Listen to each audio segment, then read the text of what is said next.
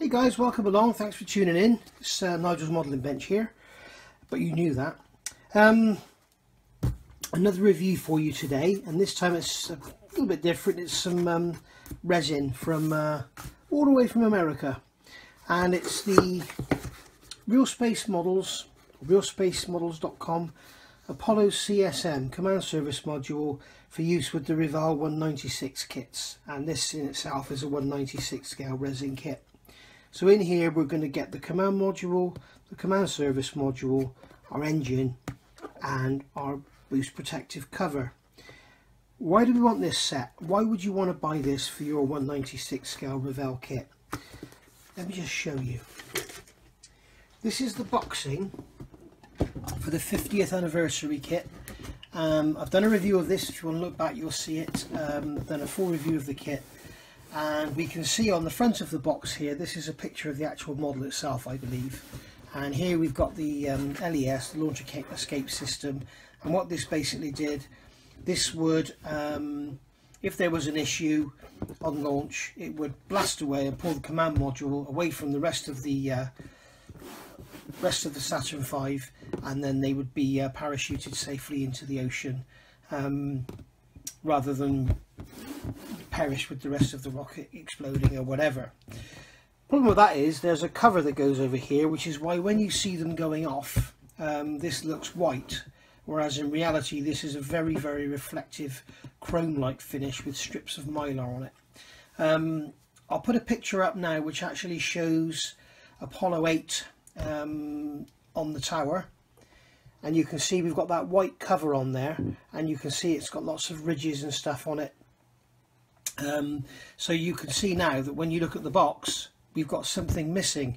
So the Revell kit is inaccurate in that it's got a piece completely missing that's not there. The other thing that's inaccurate that may not bother you so much is the actual command service module itself. This is actually a block 1, and every manned mission was actually fitted with a block 2. So we're up to Apollo 13, I think. After that they may have changed, I'm not sure, but I know that all of the 11, 12, 13 they and 8 even, they used a block 2 command service module which was upgraded from the block 1, and I'll show you now some parts, some features of the parts, how you can tell the difference. So let's have a look first of all at the kit parts and what we actually get in our Revell kit. And this is the plastic, and as you can see here we've got the actual dome of the command module there. We've got the 2 halves of the command service module. We've got our astronaut seats there. We've got the protective heat shield there for the bottom of the command module. This is the upper side of the command module where the service module, where the command module would sit. Those 3 pins go in those 3 holes, and then this is the back end where the engine goes, and then we've got this cap that goes over there with this plastic keyed circle for picking up the lunar module. Now that's incorrect because you would have a docking station on there which is like some pincers, and also this is incorrect because the back of the engine was not that shape.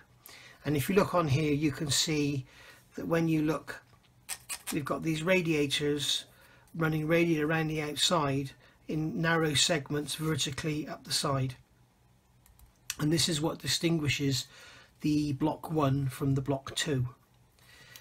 So if we have a look at the actual kit itself, now I have had this open and had a look because I've got to be honest, I just filmed this and I use an iPhone 6s Plus for my filming and didn't realise I'd actually taken a photograph rather than a sort of 10-minute long video. So I'm having to do all this again, so that's why this is opened.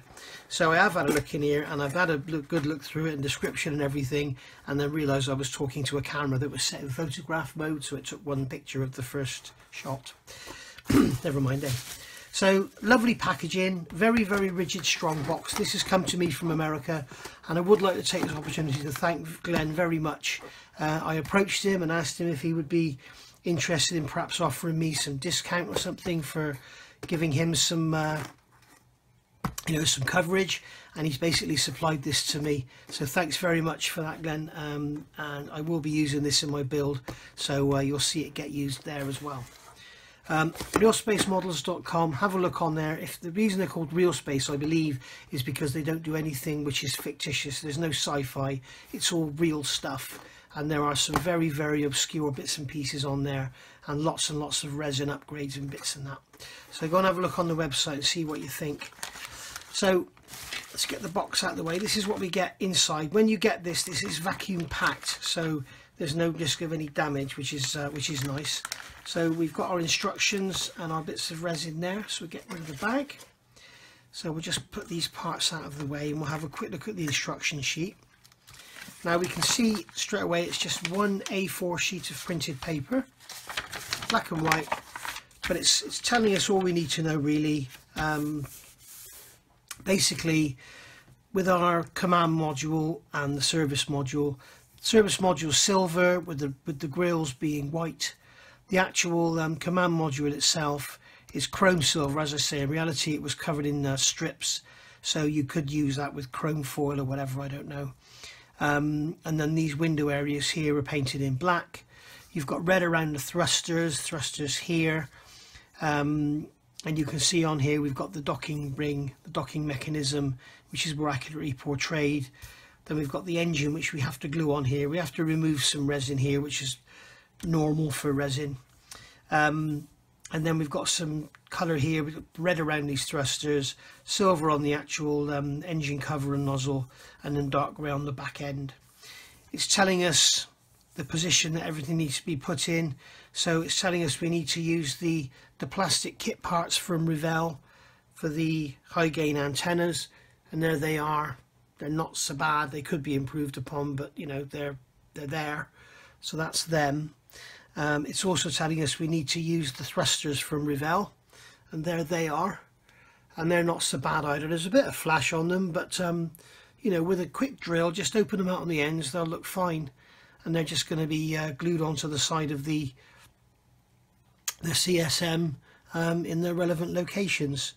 So that's basically that. Oh, we got the boost protection cover here, which, as I say, is completely missing from the kit, and that's vac form. We've got to trim the base around, and you've also got to cut out an area there which goes over the umbilical for the conduits and everything for the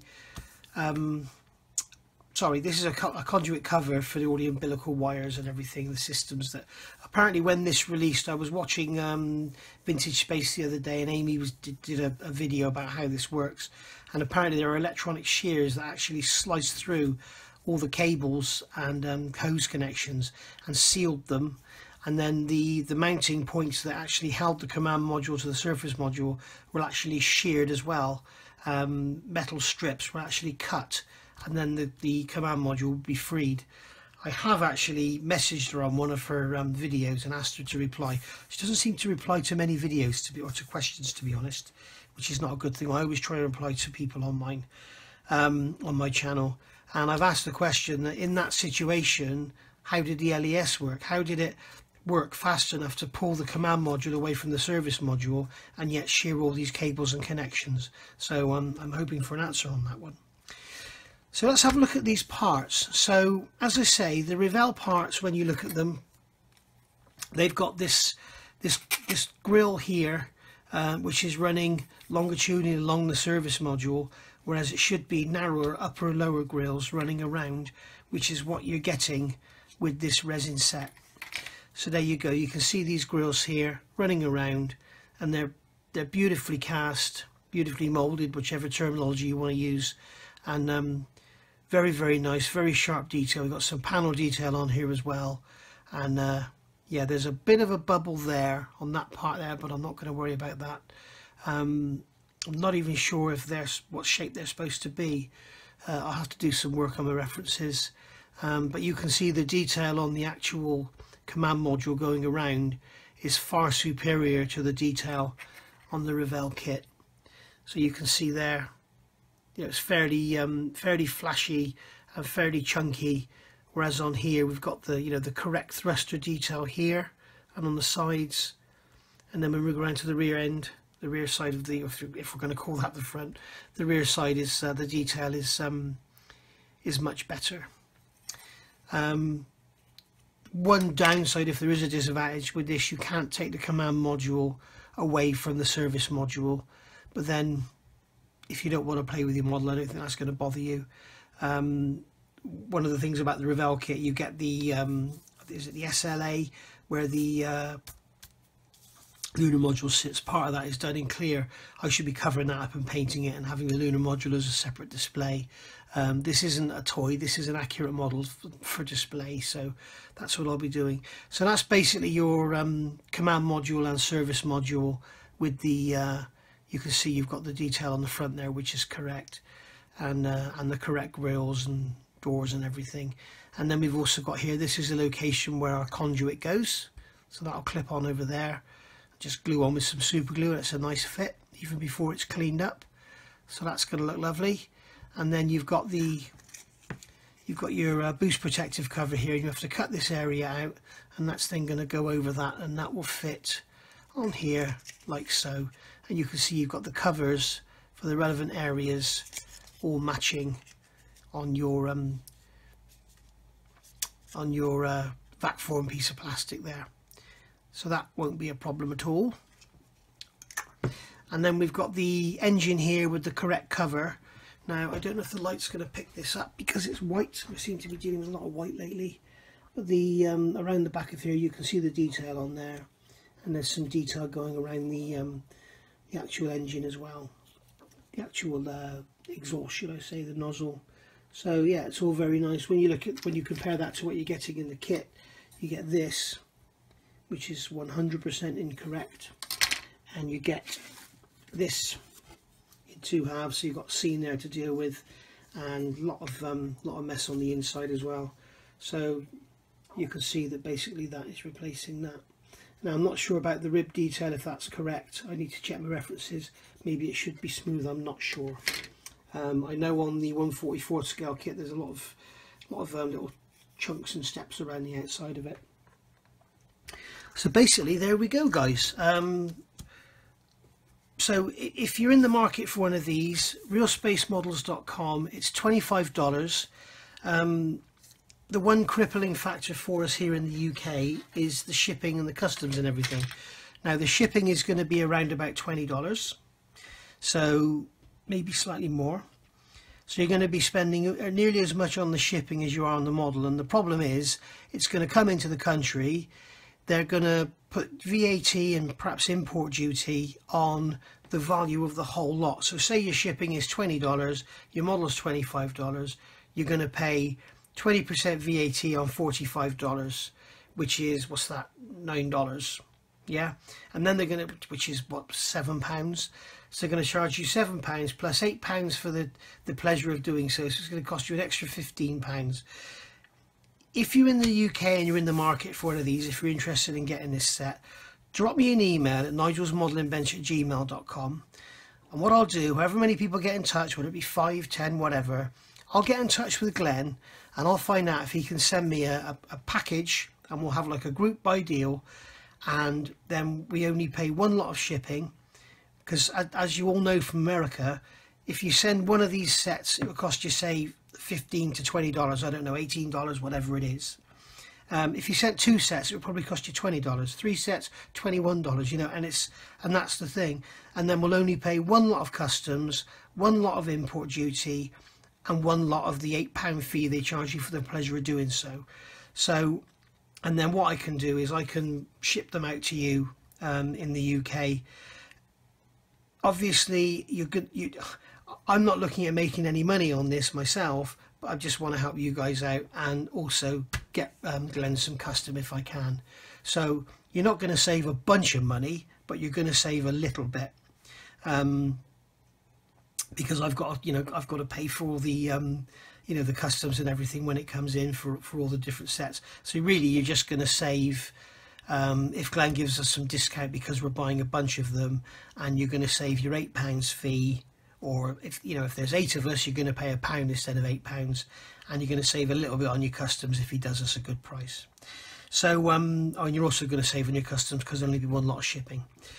So there we go, guys. That is the Realspace models 196 Apollo CSM. You can see this is all done up in all the correct colours and everything, and yeah, it's lovely. So as I say, if you fancy one, drop me a line. If you're in the US or whatever, then go get yourself one, because that Revell kit is, in this area, these parts are just 100% wrong.